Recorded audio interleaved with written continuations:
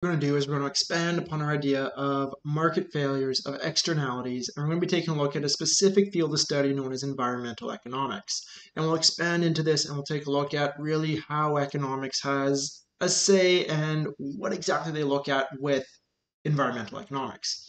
So to give some context, right, if you weren't aware, going back a little bit now, so during the summer of 2019, we had the hottest global July on record. Summer of 2020 was very similar. I believe we broke similar kind of records. The ice sheets in Greenland, they're melting at their fastest pace ever. The Amazon rainforest in 2019.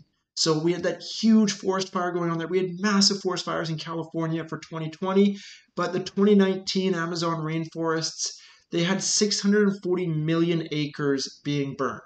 To put that into perspective, for those of you who live here on Vancouver Island, that's equivalent to about 80 Vancouver Islands on fire.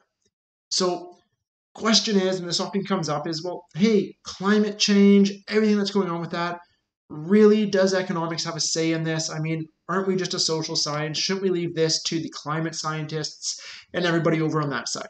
Well, yes, to a degree, they have a lot of input, they have a lot of say on this, but ultimately, this problem is economic in nature, right? This problem, all of this issue arose starting with the Industrial Revolution, so just over 100-ish years ago, and it has accelerated through to today.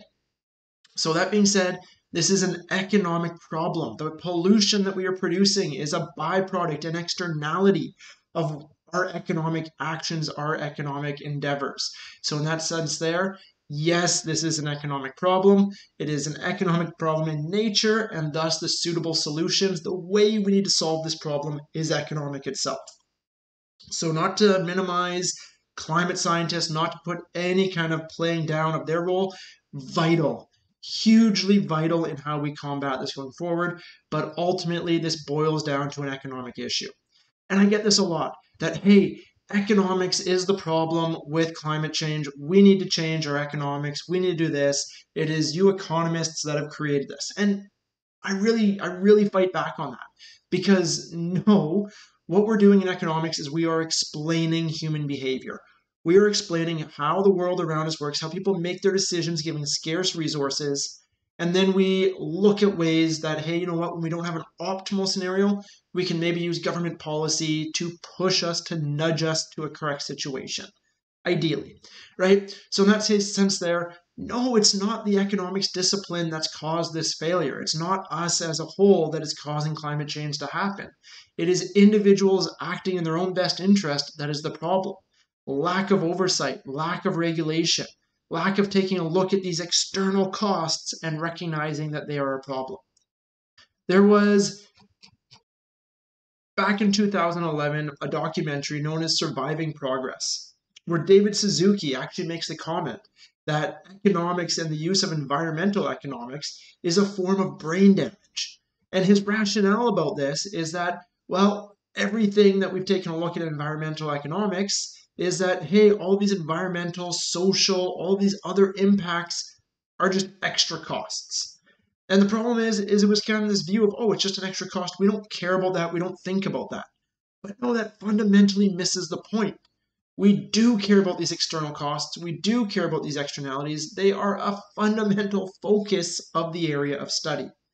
So what we're going to be looking at here through the remainder of this video is how exactly we model the impacts of economic behavior on climate change, the costs of transitioning to a low carbon energy source, a low carbon economy, and some of the problems that we might have in this transition process. So without further ado, let's take a look at these policies. Let's take a look at how we can do this. This really all is going to stem from our initial model that we've already taken a look at, which is just taking a look at our externalities. So we'll start off with externalities. Say, hey, look, we've already looked at this, and then we'll move on to a different model for modeling what we know as pollution abatement. So let's take a look at our externality model to start. So for our externality model, what did we have? We had situation, and let's say we're talking about, right, a pretty bad polluter. Let's say we're talking about the market for coal power as created through coal power plants. And in this case here, we have, again, our marginal social benefit, which is one and the same as the marginal private benefit. And right, if we want to be a little bit clear, this is be coal electricity. So in this case here, yes, our marginal social benefit is one and the same as our marginal private benefit because, well, when I use that electricity, I get the benefit of it. So my benefit, society's benefit. There we have it.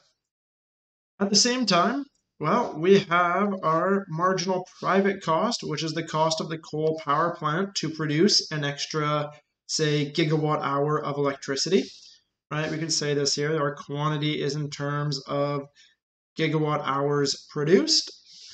And we would have our private equilibrium. We would have, there you go, our quantity being produced and the cost of each gigawatt hour.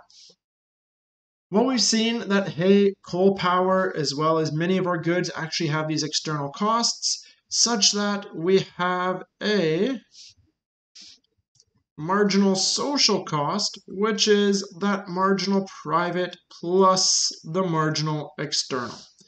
Keep in mind again that all of that pollution, all of that problem that goes along with coal energy, all of that is our marginal external cost, that extra cost that we get for every extra gigawatt hour we produce from coal power. And the big thing to keep in mind, right, is that we as a society, we get value, we get benefit from electricity, even if it's coming from coal.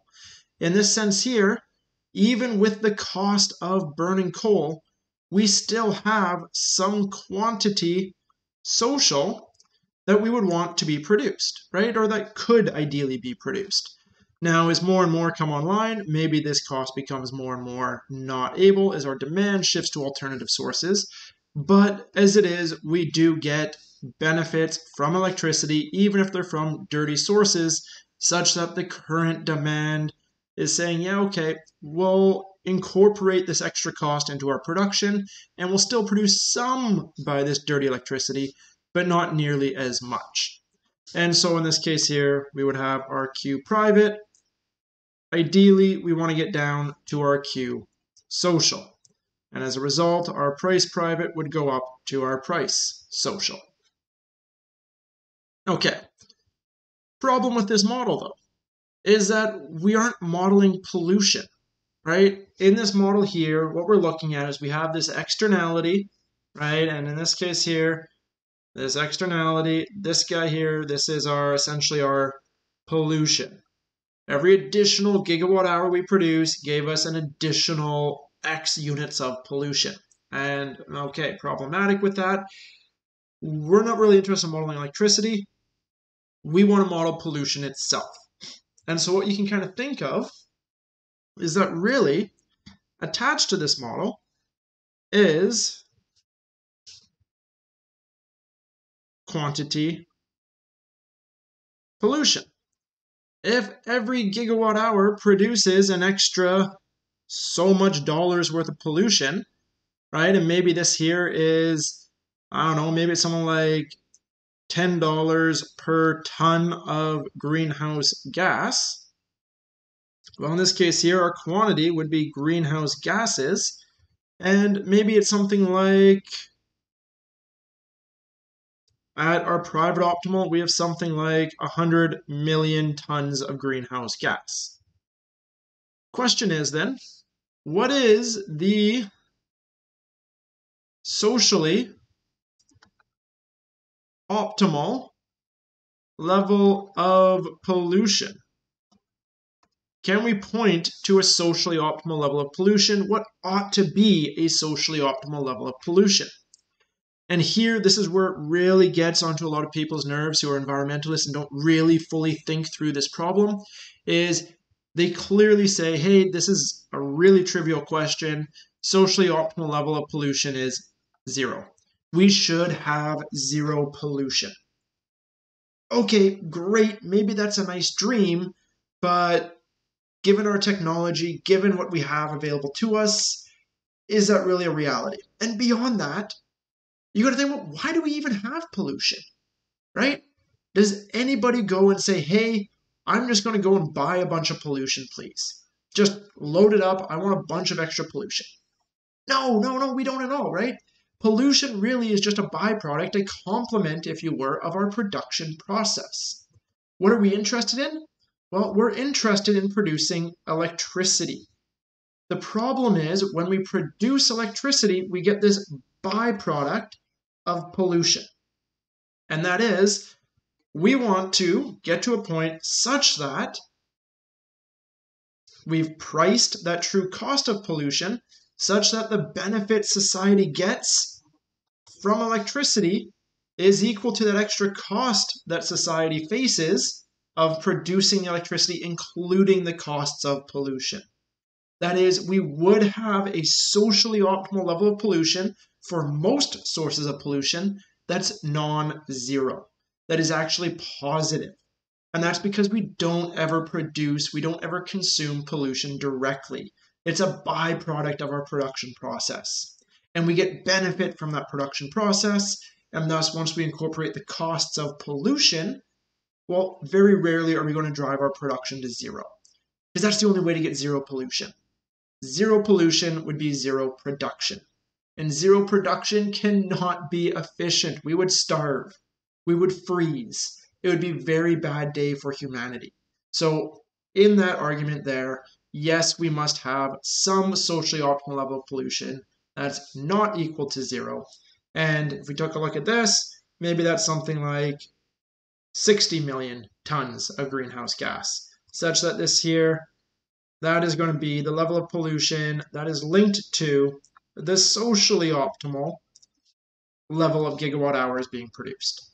Because if we actually take a look at social cost, social benefit, we are including the cost of pollution into our social cost, into our calculus, into our accounting of determining, hey, what is an appropriate price so that we actually account for all of our production costs. Okay, great. So we have this idea of pollution. We have this idea of pollution that really then is just kind of this residual, this add-on to our externality process. And that is, okay, we could take a look at the market for coal electricity, and then we could add on this whole coal, how much tons of greenhouse gases are released for every gigawatt hour produced. The problem is, though, is that we're not modeling pollution directly, right? This is just a residual model. We want to model pollution directly. And the problem with that is that if we take a look at a good like electricity, well, electricity is an economic good, right?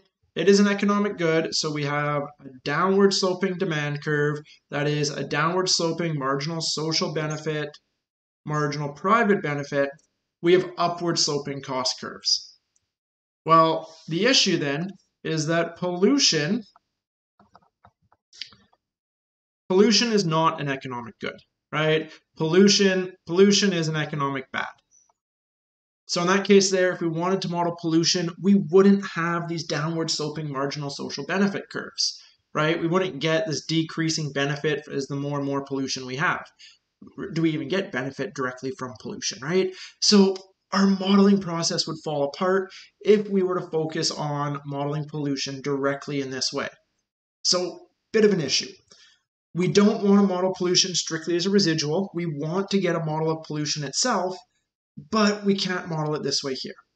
So what we do is we kind of twist it a little bit, and we say, okay, well, we can't model pollution directly, so let's model instead pollution abatement.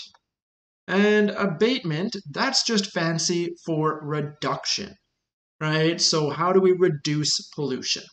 And now, hey, pollution reduction, pollution abatement, right? Let's just write that down because abatement is going to be our word that we'll keep using. That is fancy for reduction, right? And now every unit of pollution we reduce, every unit of pollution we abate, that is a benefit to society, and we would have our downward sloping benefit curves. There is a cost to reducing pollution, and that cost increases the more that we abate.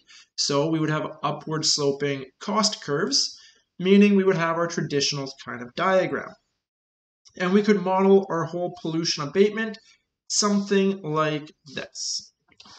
We could say, okay, and we'll start off by doing it in terms of quantity abated.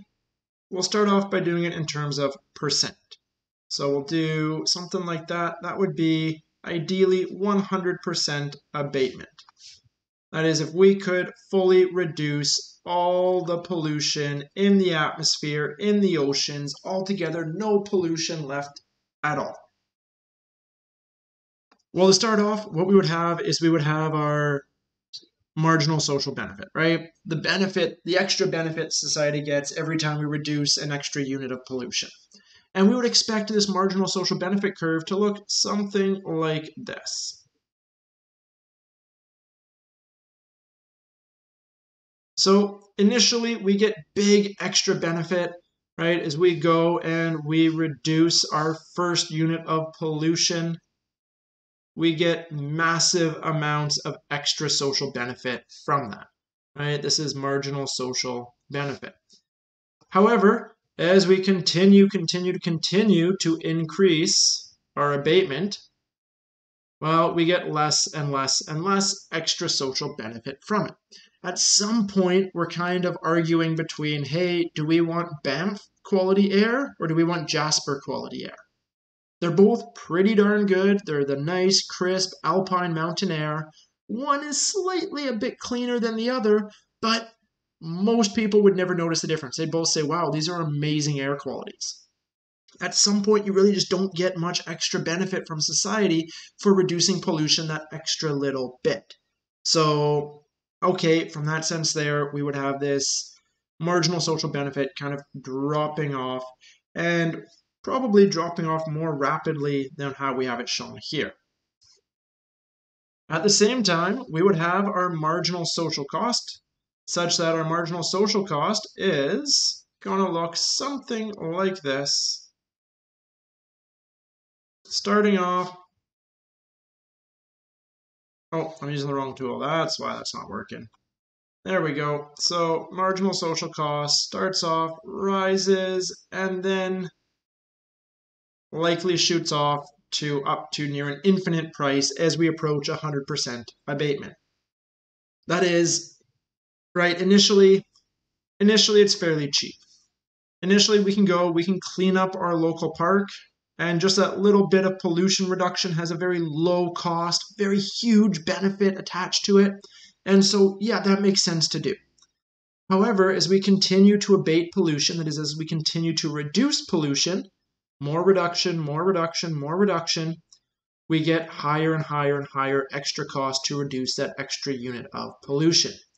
Eventually, we get to near infinite costs as we're looking at how do we remove those last few ppm of carbon dioxide from the atmosphere? How do we remove those last few little ppm of mercury or heavy metals from the water? Right? The last few there, well, maybe that's just okay to leave it a little bit polluted. Maybe that cost to society to remove it is nowhere near the benefit that society would receive. In this sense here, by taking a look at pollution abatement, we can model and we can work out what is our socially optimal quantity abated. Such that, hey, if we had 100% pollution, so that would be kind of our default, hey, just forget about it, just keep pumping everything into the environment will deal with it, it's strong, it's resilient. Well, if we abated pollution, that is, if we said, no, we want to reduce, zero would be zero abatement, so that would be our current situation. 100 would be no more pollution. We got all of it gone, we reduced it, and we extracted all the pollution out of it. Maybe something like this is a 75% level of abatement. That is, if we want to think about it this way, from 0 to 75, that is my quantity abated.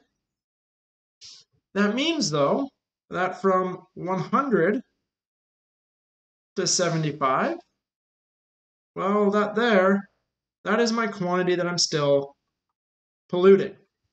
So that's my quantity pollution. And that is my optimal level of pollution that would still exist given the social benefit, the social cost of abatement. Okay, so we could ideally go and take a look at this in this kind of way, and we could model, hey, here's our social benefit that we get every time we reduce pollution. Here's how much it's going to cost us to reduce pollution.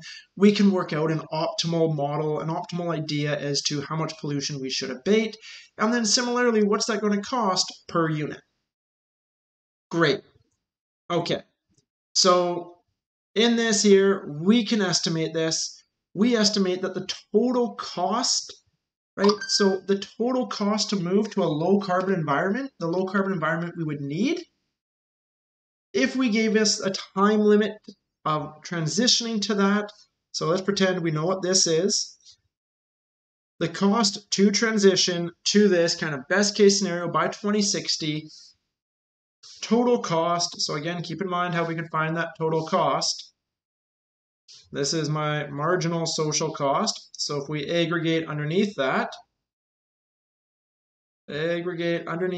curve to find my total cost all the way to there, we would expect our total cost to get to that optimal level of abatement to be something like $44 trillion. $44 trillion.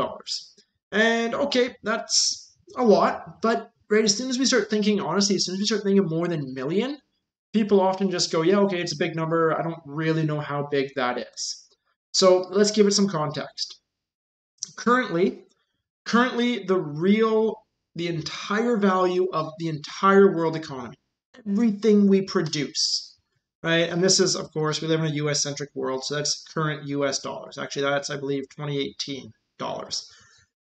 Currently, the value of the entire US, or not the current US economy, the world economy, everything produced in the world is $80 trillion. And again, measured in US dollars, because we live in a US-centric world. So that is really, we're looking at over half of the cost of everything we buy and sell globally would be our cost to transition to a low carbon environment. So that's a massive cost.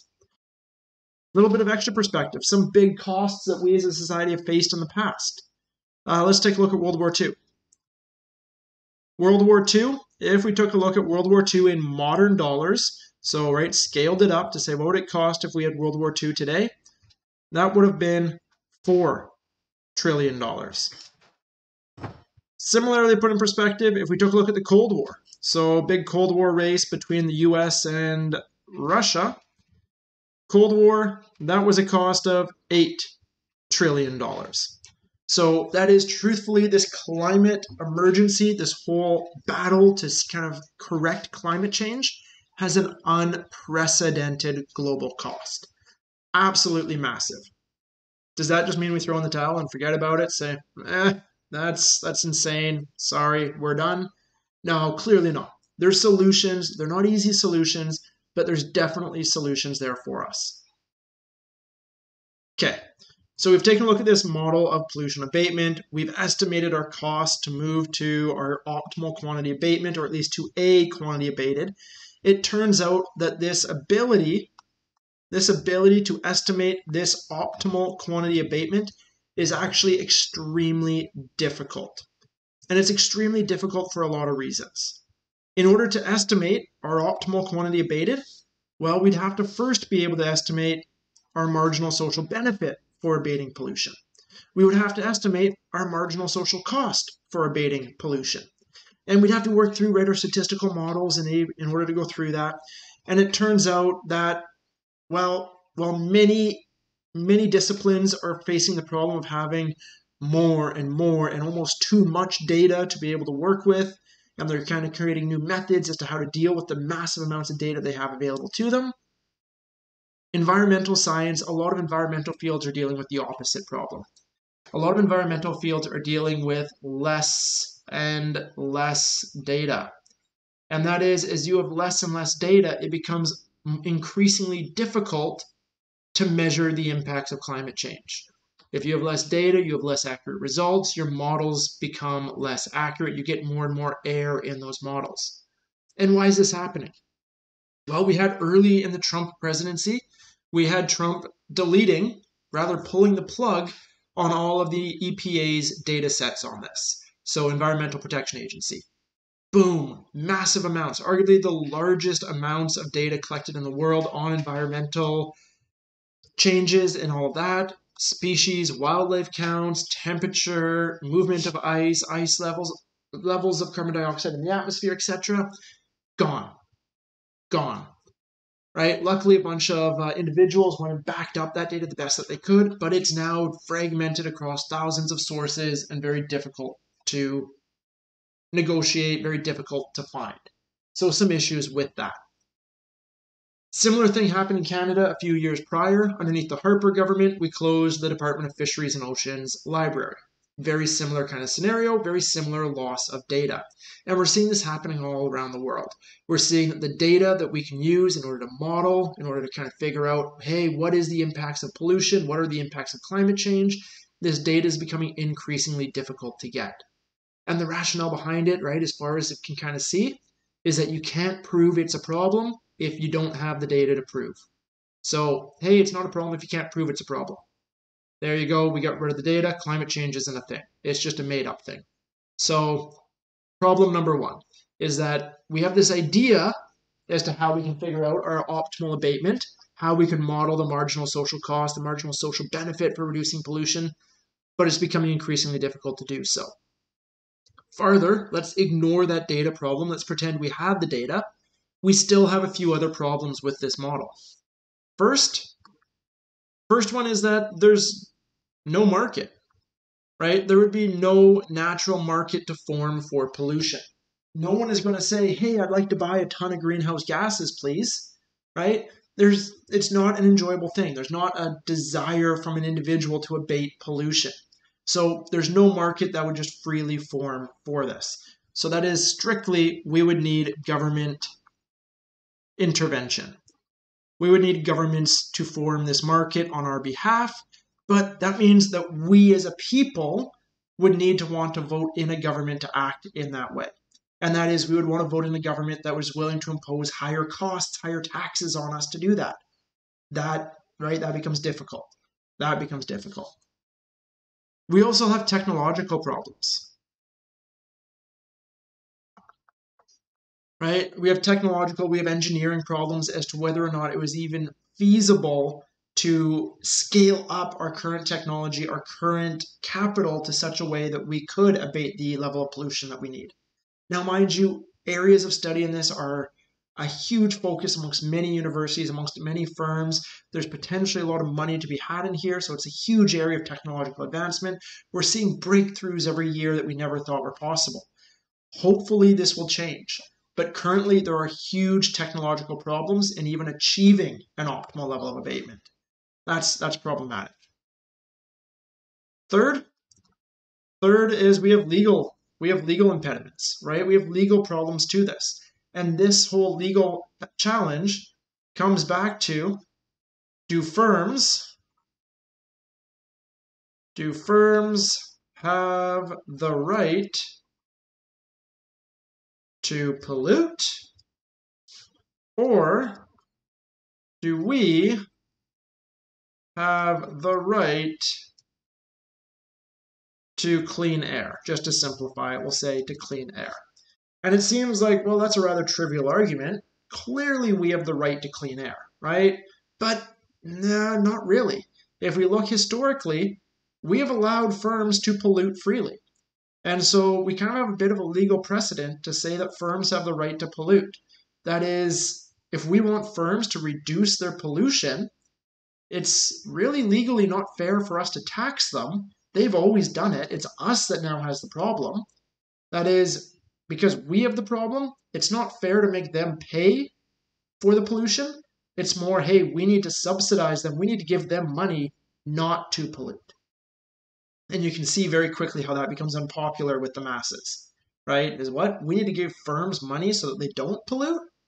That doesn't seem right, right? And thus the legal issues.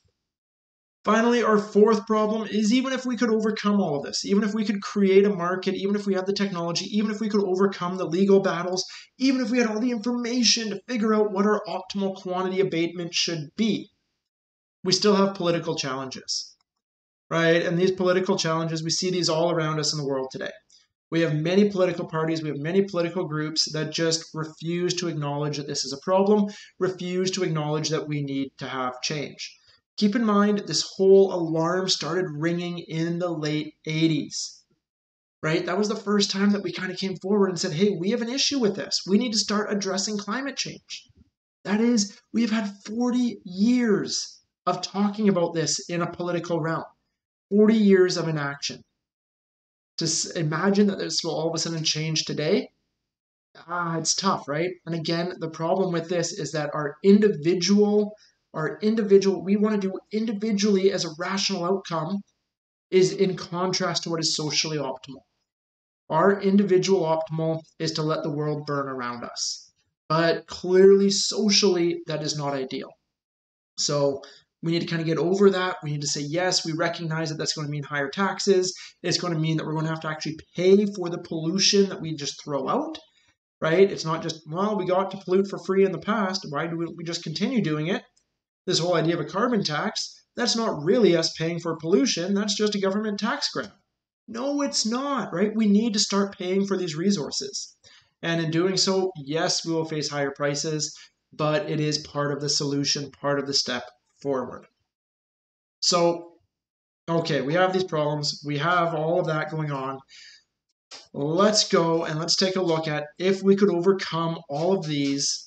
Let's take a look at some pollution abatement schemes that we currently have in play, some ways in which governments can intervene, put in price controls, put in different methods to influence this market and for us to arrive at an efficient level of abatement. And that's really what we want, right? We saw $44 trillion to correct this problem. That's a massive amount of money. It doesn't make any sense to try to fix this problem inefficiently. It's going to cost enough as it is. We might as well do it in the most efficient, the cheapest way we can. And let's take a look at how we can do that. What we're going to take a look at is pollution abatement schemes. That is pollution abatement policies of ways in which government can go about enacting ways to reduce pollution. That is, in order to get to an optimal level of pollution abatement, assuming we could determine where that optimal level of pollution abatement even is. Then we're going to take a look at 3 different schemes. First one, I'm just going to call a command scheme. And underneath a command scheme, this is where the government just says, hey, this is your target. Say we need to have a pollution abatement. We need to abate 100 units of pollution. We have 10 firms, so hey, all of you firms, you must abate 10 units each. In that case there, it's fair, it's even across everybody. Boom, there we go. We'll see that this command scheme, this is typically inefficient. It's typically going to be the most costly way to engage in pollution abatement. The problem is, it's the most costly, it's inefficient, it doesn't really work, but yet it seems to be the scheme that is the most favored amongst many people pushing for climate action. And that's a problem, right? That's a problem. That is going to explode that cost of dealing with the problem way above that 44 trillion, making this significantly more expensive to work out. We don't want that as a society. It's going to be a big enough problem as it is. So what are some of our other ones? We'll also take a look at the carbon tax. We'll take a look at the carbon tax and we'll see that this here is actually an efficient solution. That is, it is the least cost way in order to deal with this. We'll also take a look at what is known as the cap and trade model. And we'll see that again, this here is an efficient way to deal with it. In fact, carbon tax, cap and trade, those are just 2 different flip sides of the same coin, 2 different ways to deal with the problem to get the same result. And so we'll talk about each of them and kind of compare and contrast them as well. Okay, so first what we need to do before we really talk about these, we need to talk about another type of efficiency.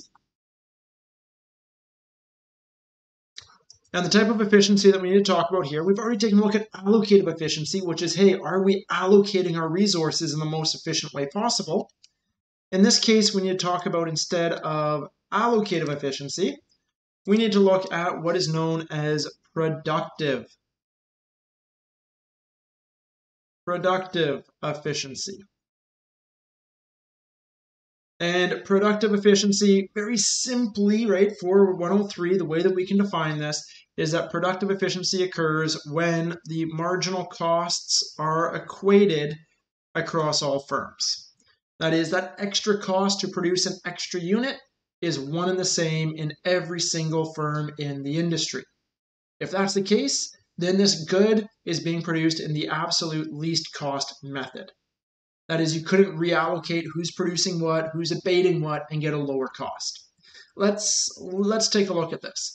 And in order to do so, let's keep in mind that marginal cost, this is the change in total cost for a change in output. So let's start off by taking a look at two firms. We'll have firm 1, and we'll have firm 2. And together, these two firms, they make up the entire industry. Okay.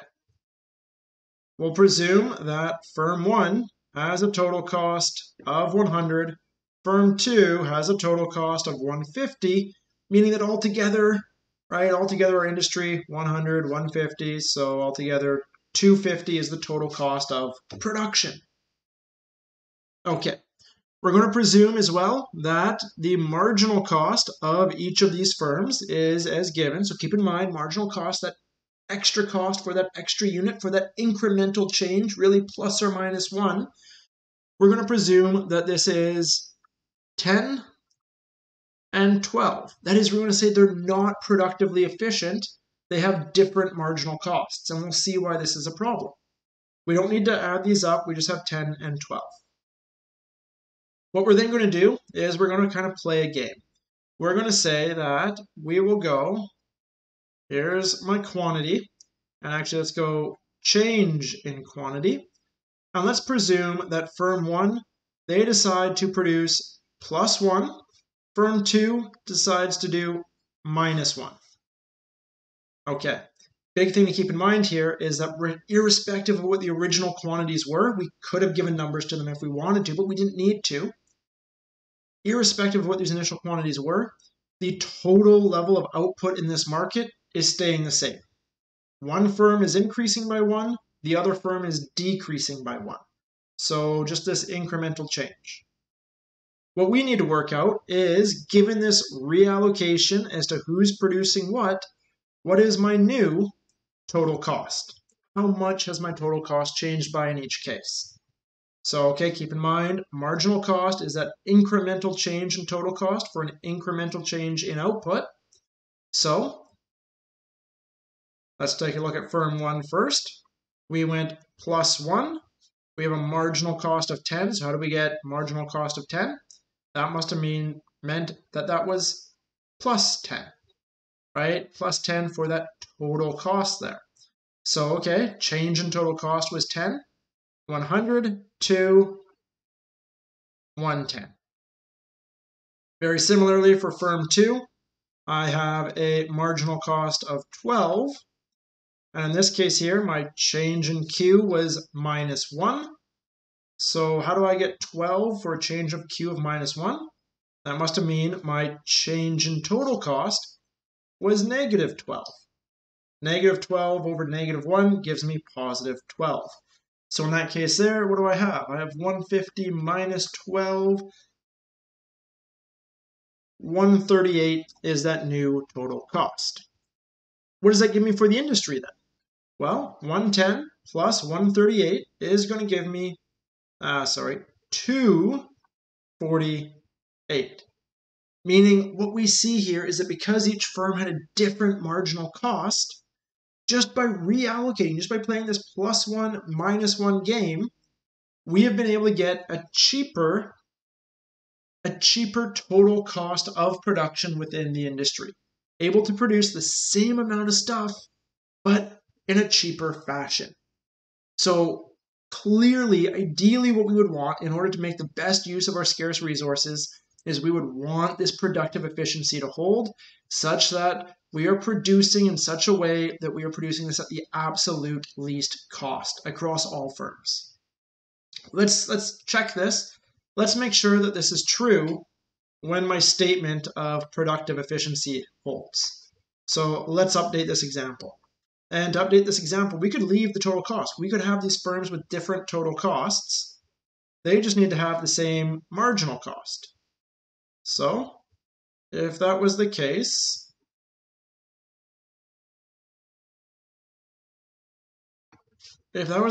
firm 2, also with 10, we could work that out and we could say, okay, we've already worked out firm 1. Nothing's changed with that. So we know, hey, if they went plus 1, that went up to 110. This firm here goes minus 1. So, okay, I have a marginal cost of 10. So marginal cost equals change in total over change in Q. Change in Q is negative 1. Change in Q of negative 1, what's my change in total cost? That must be negative 10. So that's going to be 140. In this case here, with my marginal cost being one and the same, I can sum these and I get, once again, 250. Hey, I cannot reallocate my quantities in any way in this case and get a lower total cost of production. If I can't shift my production in any way to lower my total cost, I must have been productively efficient to start. So marginal costs equated, we are productively efficient.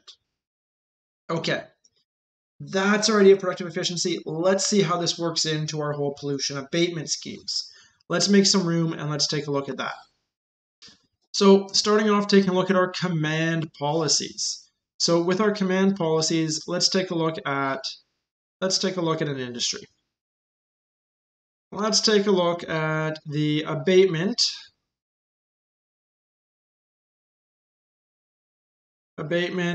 of greenhouse gases from coal. And here, this would be our quantity abated, and this would be maybe in tons of greenhouse gases, and this would be our price per greenhouse gas. And what we're going to presume is that we have two firms. We have first firm that has their marginal cost of abatement, so we'll call that marginal cost 1, and we have another firm, slightly different, and they have their marginal cost of abatement, so marginal cost 2. Keep in mind, right, firm 2 has a higher marginal cost. It costs them more to abate a unit of pollution. We can presume in this that, hey, firm 2 is an older power plant, right? So older power plant, it doesn't maybe burn the coal as efficiently, so that you just have this higher cost. Firm 1 we'll presume is a newer power plant, and thus just by default, from the fact that it's newer, it can burn the coal at higher, more efficient temperatures, and thus it's cheaper for them to implement new ways to reduce their quantities of pollution, their greenhouse gases. So kind of a bit of an idea as to our distinction. Okay, underneath a command scheme, so that's what we're taking a look at right now. We're taking a look at this command model. Let's presume that we've been able to work out somehow that, hey, the optimal level of abatement for this industry, optimal level of abatement is, let's say, 20 tons of greenhouse gas. That is our Q star abated, right? Our optimal level of abatement. So underneath the command policy, we'd say, okay, 20 tons of the greenhouse gas, that's our optimal abatement. We have two firms. Let's just split that equally between the two of them. Let's just go something like this. And we'll say each firm has to meet 10 tons of greenhouse gas as their quantity abated, right? That's how much they must abate. So again, keeping in mind, if we go this way, that is abatement, if we go this way, this is pollution. So by reducing 10 tons of greenhouse gases, or by increasing our abatement to 10, we are reducing our pollution by 10, right? They go hand in hand in that sense there. Okay, let's see why this is a problem. By just enforcing this on these firms and saying, and it seems fair, right? It seems to say, hey, both of you firms, you both need to figure this out. Right across the board, we need the industry to abate by 20 tons. So, hey, 10 tons each. There you go. Well, it seems fair, but it's not efficient. And let's see why. There we go. That is right at 10 tons. Let's make that a straight line. Oh, I'm having a hard time with that. There we go. That guy there, that's my marginal cost of firm 1.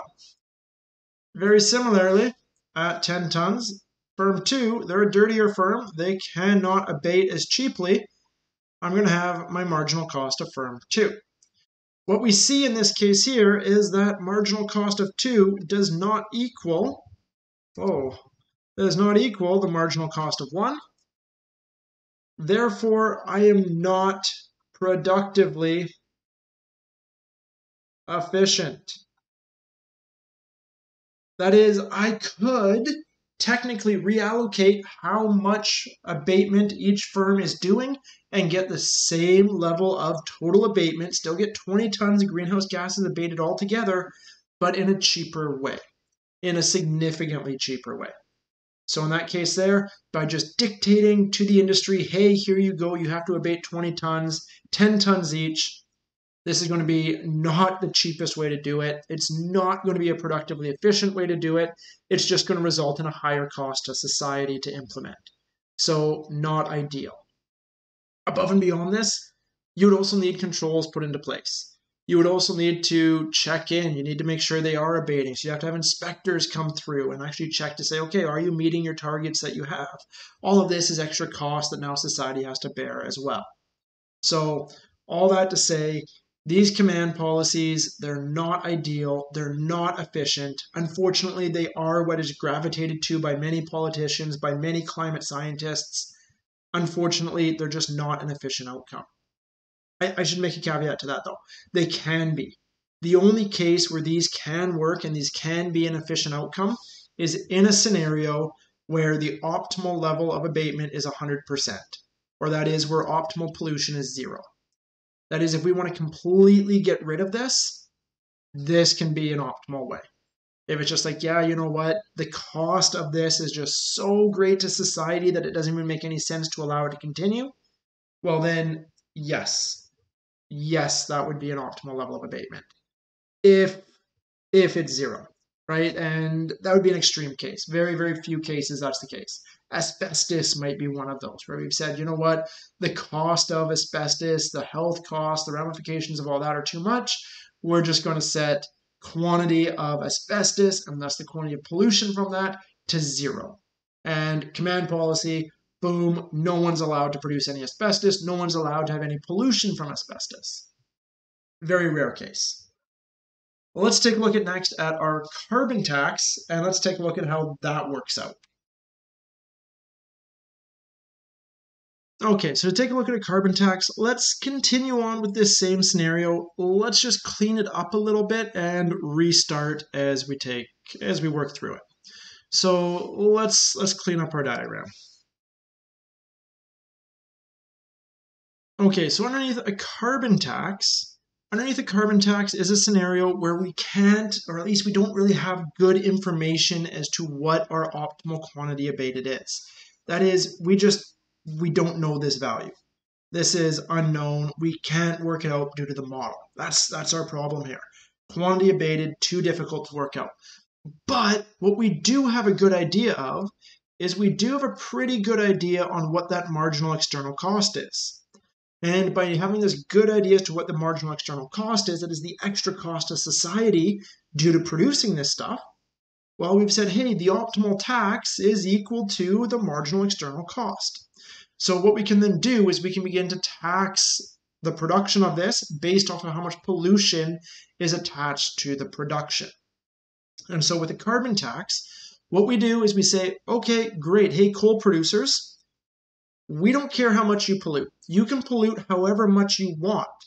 But for every unit you pollute, you have to pay a tax. You have to pay for that pollution, right? You have to pay for that pollution. It's not free. You don't just get to pollute into our environment at no cost. And so what we would put in is we would put in a carbon tax as such. And the interesting thing is that by putting in this carbon tax, well, the firms, let's go take a look at firm 2 to start off, the yellow line. The firm now needs to rationalize between what's cheaper. Is it cheaper to reduce my pollution, or is it cheaper to pay the tax?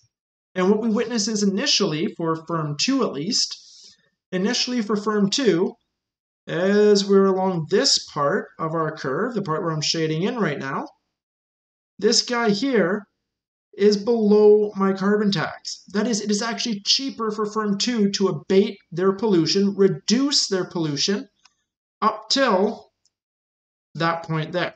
So I'll call that quantity abated firm 2. And then once we get beyond that point, right, beyond that point, it becomes cheaper to pay the carbon tax, to pay for the right to pollute, than it is to reduce their pollution. Firm 2, same kind of idea. They're looking at it and they're saying, okay, it is cheaper for us to reduce our pollution all the way till we get to this point here. And so from firm 2's perspective, they are going to abate quantity abated, from firm 1's perspective, the red firm, they are going to abate all the way up to quantity abated firm 1. And in this case here, what we witness is that the firm that is able to, that has the cheaper ability to abate pollution, will abate more. The firm that is not as able to will abate less and just pay the tax for the right to pollute. And what we would end up at is a total level of abatement such that this might be something like this firm abates 15 units, firm 2 abates 5 units, such that, hey, what do we have altogether for total abatement? Altogether, we would have 20 units abated. That is what our optimal amount is. If we started off knowing what this external cost is, knowing what the cost of pollution was, we could tax it accordingly, and we would wind up at an optimal abatement.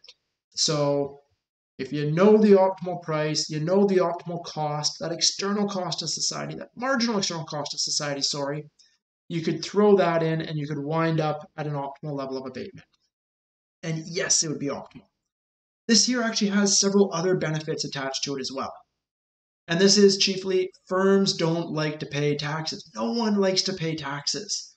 So this here actually also throws in kind of an incentive for new technologies, right? This encourages an incentive for these coal firms to realize, hey, I don't need to pay this tax if I can produce electricity without greenhouse gases, because I'm just paying for every greenhouse gas I emit.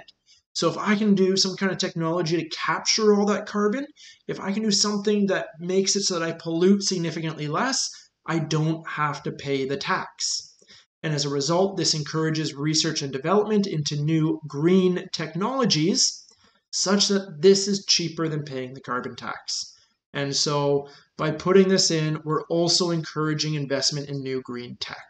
And that investment in new green tech eliminates our need for pollution, eliminates these additional costs to society. So our extra benefit from having a carbon tax. Other benefits as well, we don't need to go around and check these firms, right? We don't need to have inspectors go by and say, hey, are you meeting your targets? Because there aren't any targets.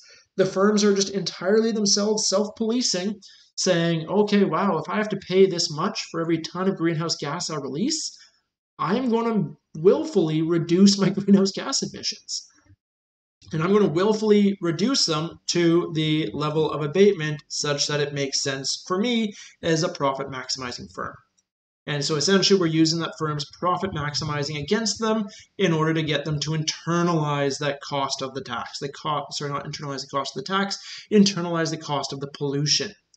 And we're using that tax in order to get them to internalize it. So that's the idea of our carbon tax. Place that tax in, and then we wind out with our optimal quantity abated. Last one then, let's take a look at the cap and trade model. Let's again clean up this diagram and then go take a look at that. Okay, underneath the cap and trade scenario, cap and trade, underneath this scenario, we actually know what our optimal quantity abated is. So in this case here, we have information on optimal quantity abated, but what we don't have is information on what that marginal external cost to society is. We don't know what the cost of pollution is, but yet we have some way, somehow been able to work out optimal abatement. In this case, what we do is we just put in a cap on this level of abatement, just like we did on our command side. And you're like, wait, what? But command was inefficient. Yeah, it was, right? And that's the problem with it. But we're going to start off with the same kind of scenario. We're going to say, okay, we want optimal abatement of 20 tons of greenhouse gases. So we're going to put, essentially, we're going to create permits to pollute. And that is, you need to have this license, you need to have this permit to pollute, and we're going to give out, let's say, if altogether, we're going to allow 20 tons of greenhouse gas to be abated. Let's presume that something like from here all the way out to, let's say that was 100% quantity abated. Let's say that this industry released 100 tons of greenhouse gas, right? This was their pollution. And we want them to abate 20, so we want to get to something like that, such that there's 80 tons after this policy. So we're going to release 80 permits. Let's say each permit is for a ton of greenhouse gases that you're allowed to pollute.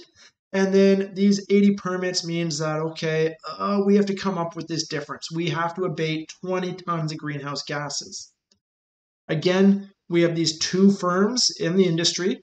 So these 20 units that need to be abated between the two firms leave us there. Sorry, not at 20. We have the two firms. So that's going to be 10 per firm, such that each firm is looking at, okay, I could still release 50 tons of greenhouse gases into the atmosphere. Okay, if each firm can still release 50 tons into the atmosphere, well, they're taking a look at this and they're saying, okay, here's my marginal cost. Firm 2 is saying, yep, there's my marginal cost. There's marginal cost 2. Marginal cost 1. We see that the marginal costs are not equated. We are not productively efficient, but we're only halfway through the story. All we've done so far is the cap, right? And the cap is like our command policy, where we've dictated how much pollution is allowed and how much abatement must be done. And we've given each firm essentially the right to pollute 40 tons. That is, they must each abate 10 tons. Now comes the trade. These firms are allowed to trade their pollution permits or buy and sell these pollution permits to each other. And that is, if we take a look at firm 2, firm 2 is taking a look at this, and let's just give it a number, right? Let's just make up a number here. Let's say this is $15 a permit, where firm 1 has something like, sorry, not dollars per permit, 10. So in this case here, actually let's go one lower, let's go 9. There we go. This here would be the extra cost to reduce that last unit of pollution.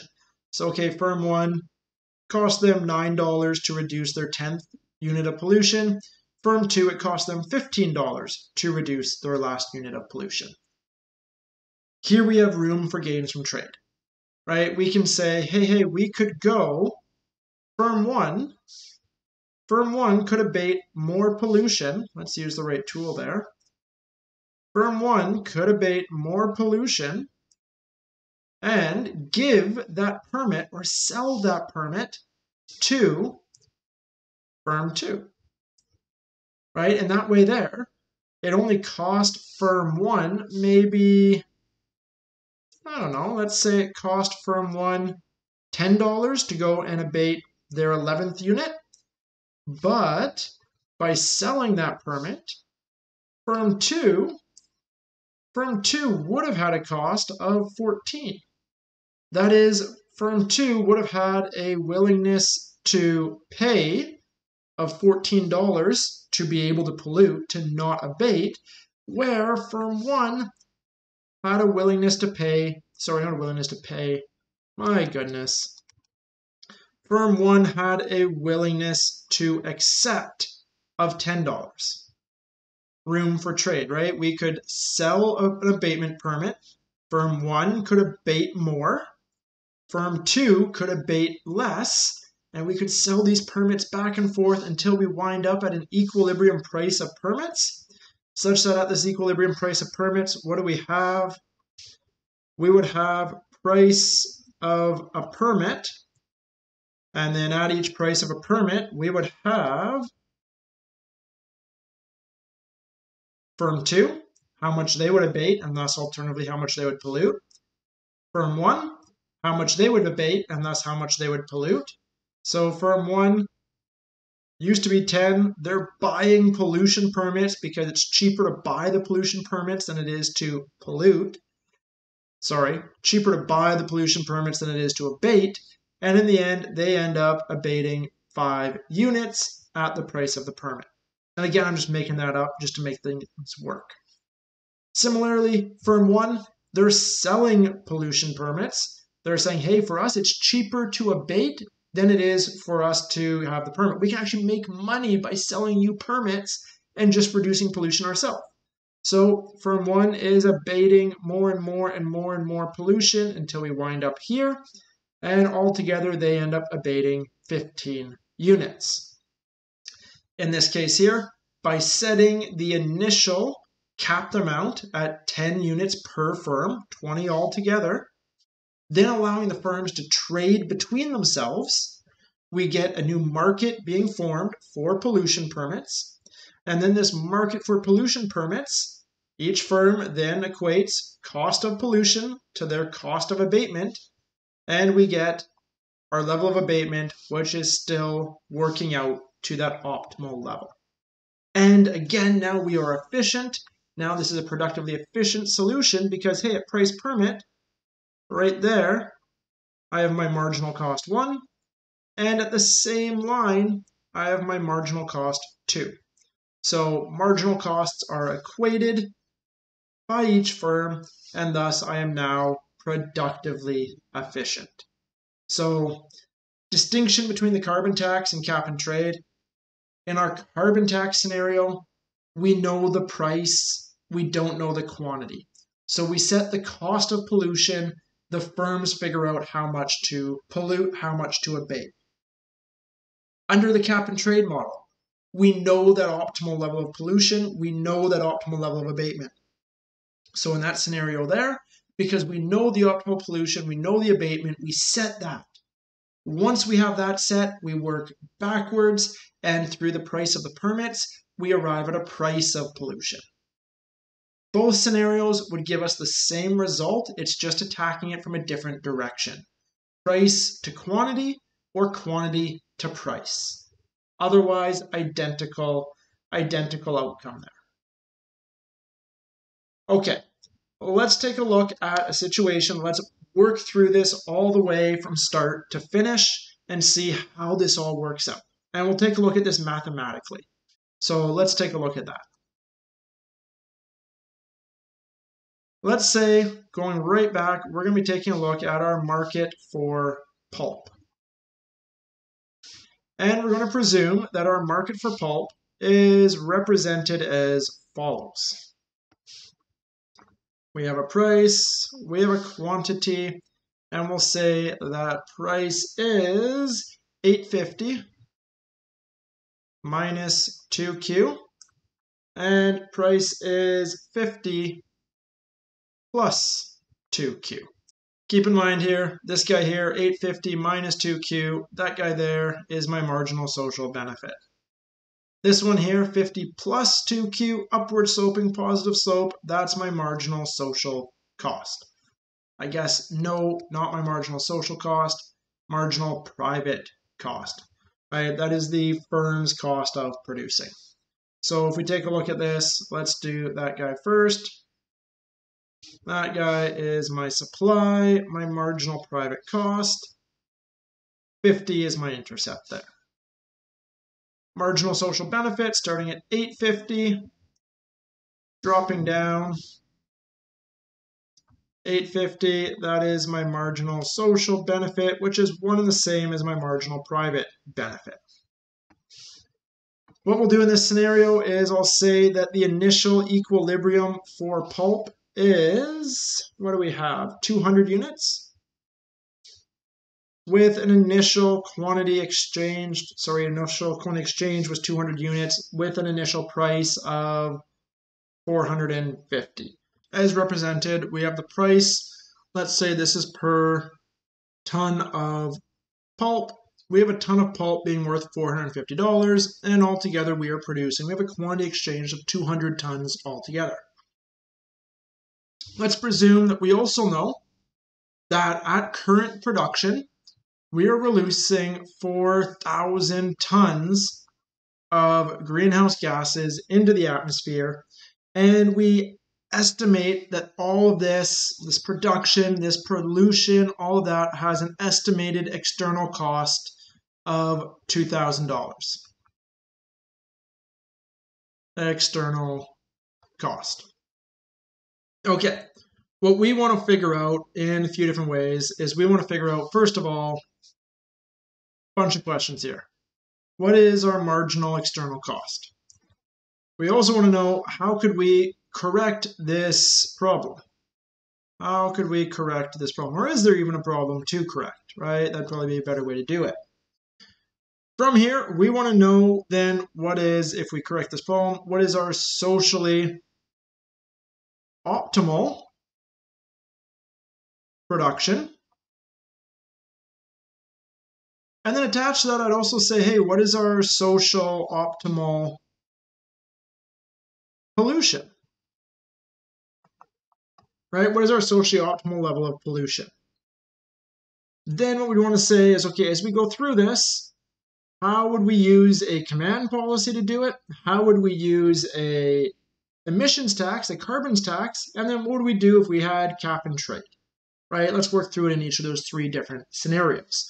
And in order to do that, right, we'll just kind of do that same kind of simplifying assumption that we have two firms, and we'll take a look at this through our command, through a carbon tax, and through cap and trade.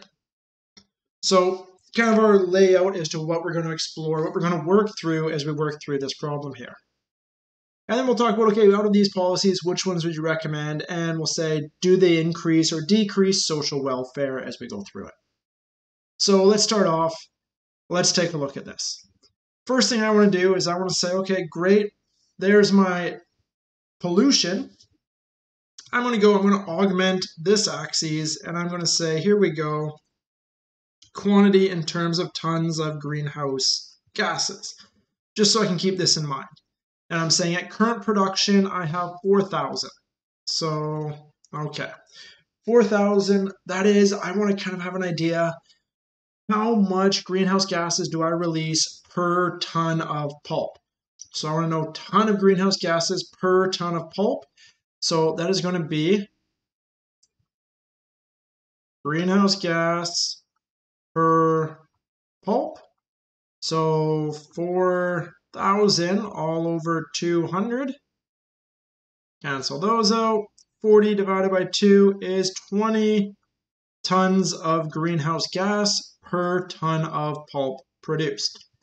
Okay, that's just a bit of an FYI so that I know. I also know that, okay, altogether my external cost is 2,000. That's my total external cost. I need to find out my marginal external cost. And keep in mind the context as we're talking about. This externality diagram is the externality diagram for the market for pulp.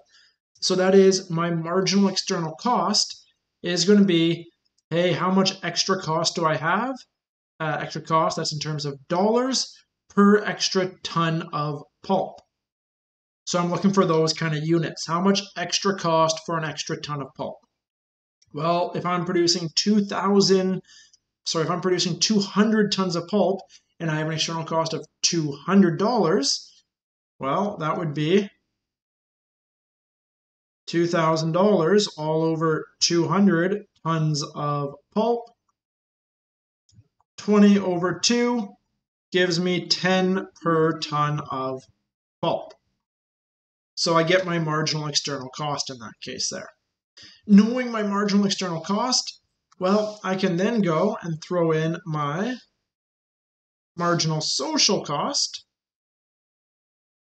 And I can do that because my marginal social cost, that is just my marginal private plus that marginal external, where I know that that marginal external cost is 10 per ton of pulp. Okay, so hey, if that's 10 vertical distance between the lines everywhere, that means my marginal social cost curve has an intercept right there of 60. Again, 10 being that vertical distance between the two.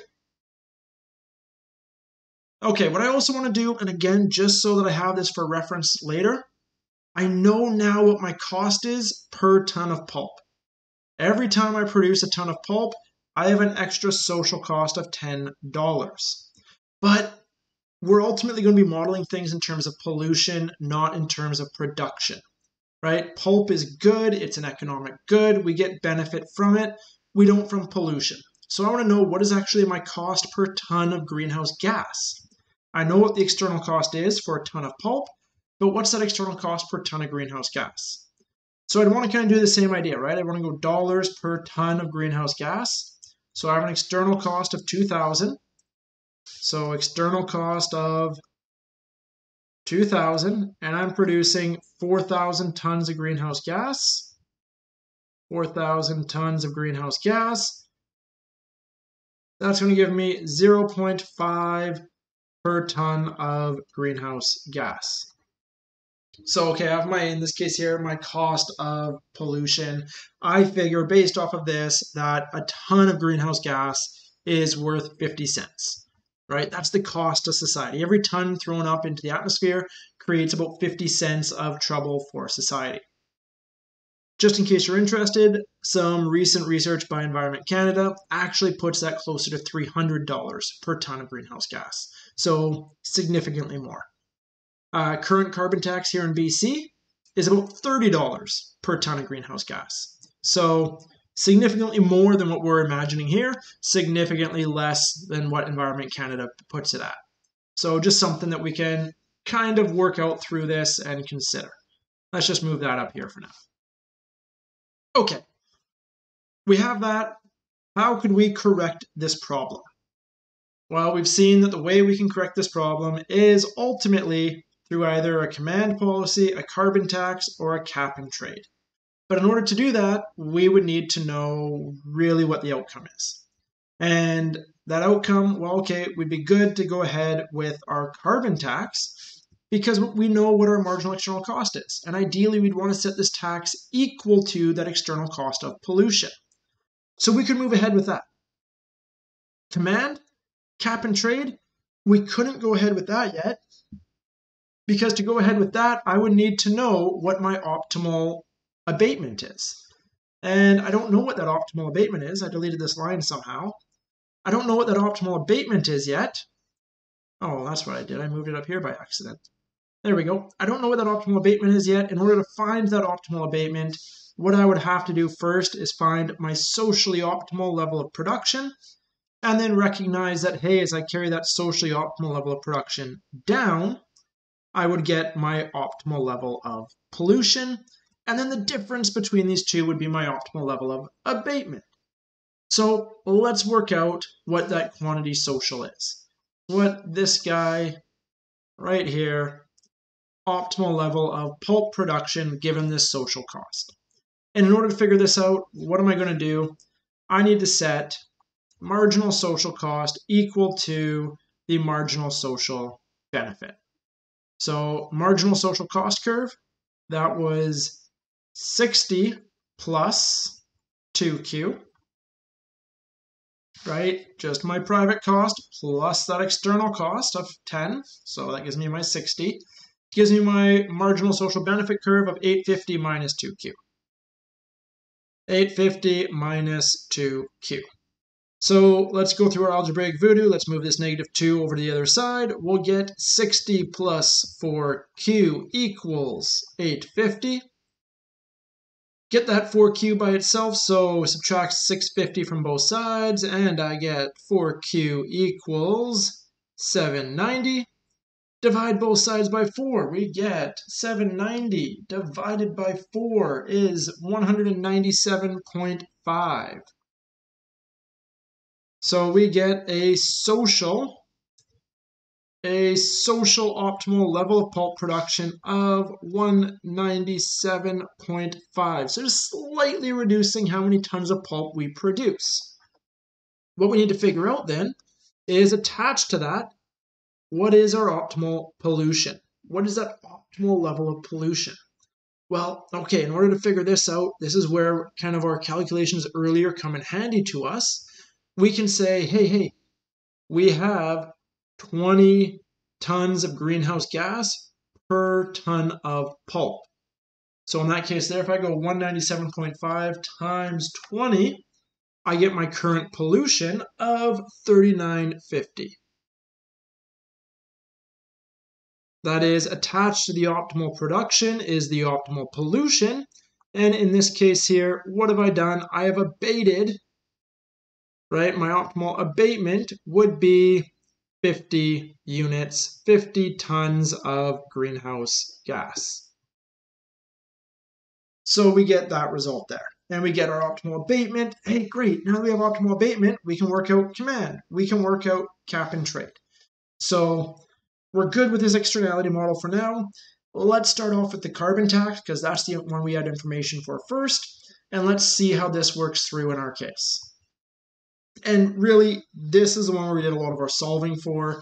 We're going to be doing a lot of smoke and mirrors, a lot of waving our hands to solve through this guy down at the bottom. And let's take a look at that. So carbon tax. Underneath the carbon tax, we are going to, let's actually make straight lines.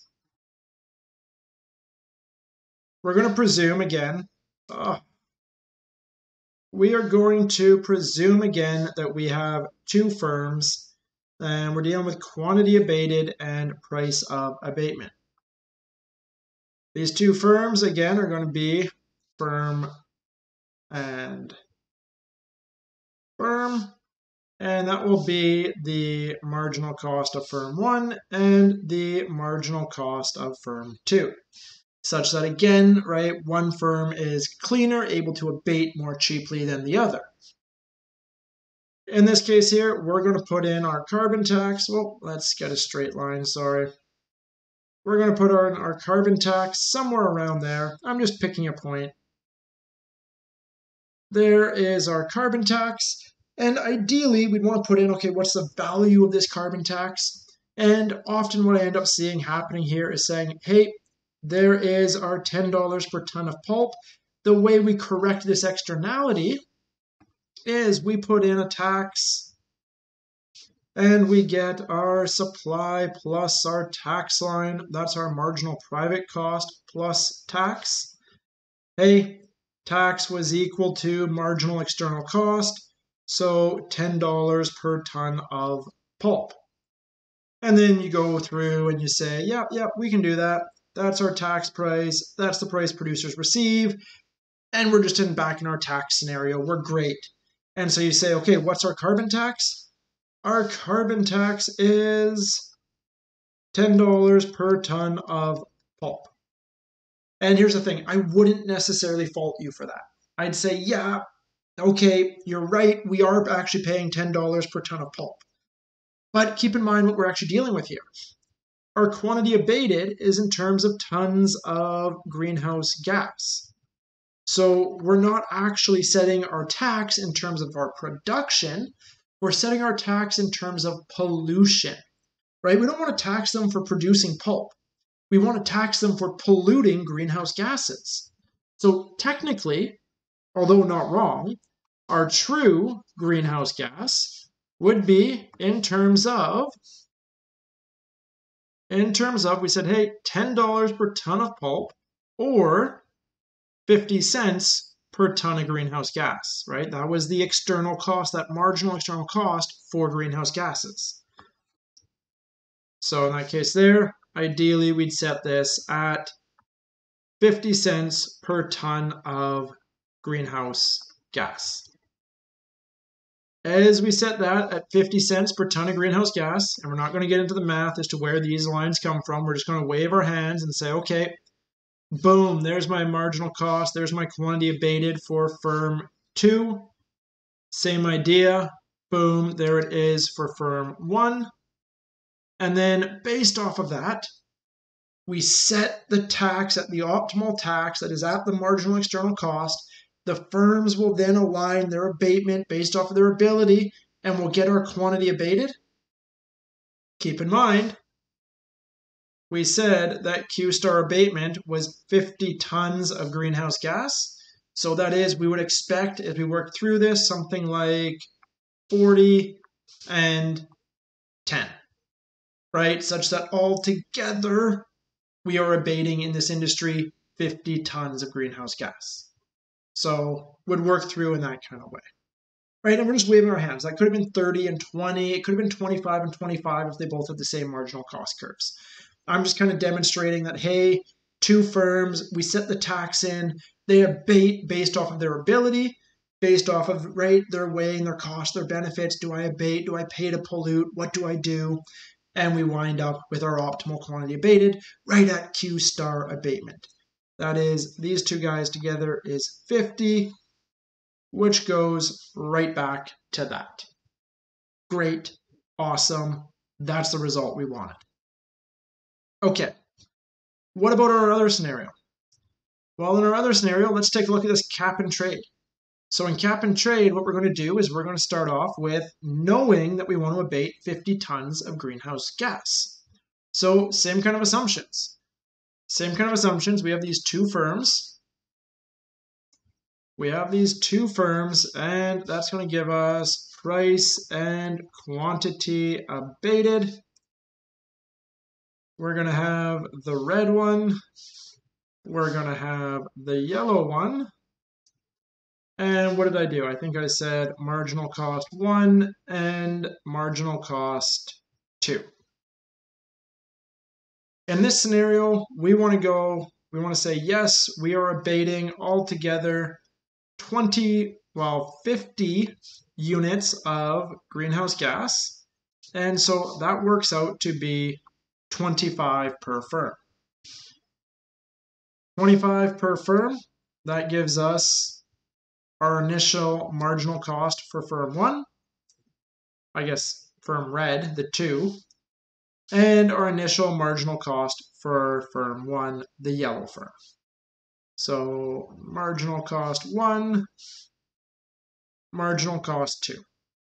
We see at this point here that, hey, marginal cost 1 does not equal marginal cost 2. So therefore, at this point, we are productively inefficient, right? We are not producing in a least cost kind of way in this industry. But all we've done is cap so far. What will happen is these two firms will trade. Firm 2 that can abate cheaply will sell permits at a high price. Firm 1, who has the more expensive cost of abatement, will buy firms rather than abate. And what we'll wind up with is we will wind up with a price of permits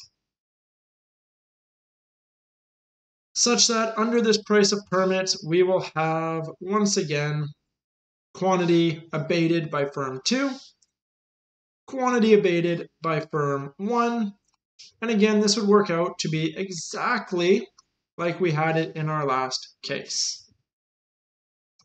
And that means that as we went through this, If we end up at optimal abatement of 50 units, this price in which the permits must be trading at must be 50 cents per ton of greenhouse gas, or $10 per ton of pulp.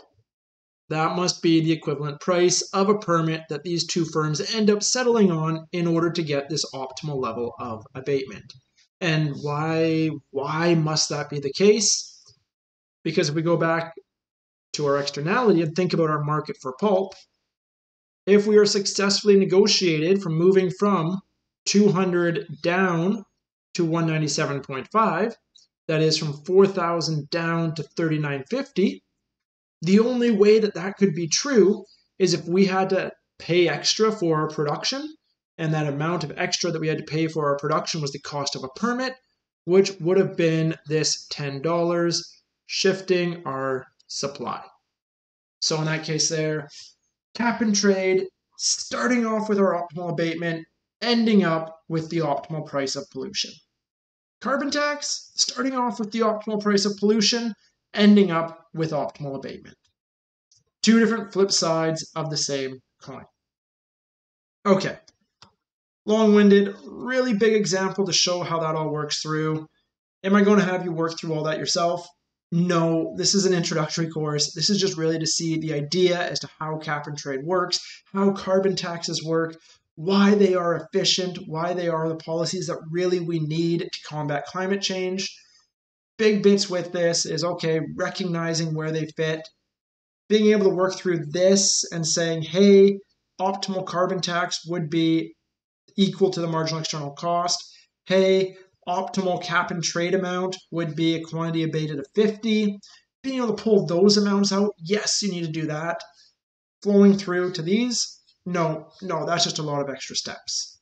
So that's the basis of environmental economics. That's what we're introducing, at least for now. If you have any questions on working through this, feel free to reach out to me, D2L, frequently asked questions, or by email. In the next video, what we're going to be taking a look at is a little bit outdated now because everything is advancing so fast, but kind of our current state of affairs given climate change. So let's take a look at that next.